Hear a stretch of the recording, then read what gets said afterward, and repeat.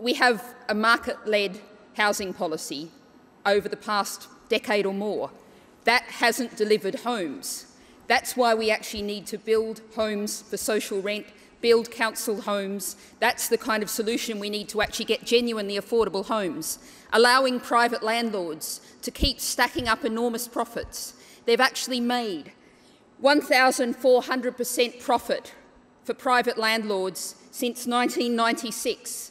That's far more than you get from investing in new business, investing in productive parts of our economy.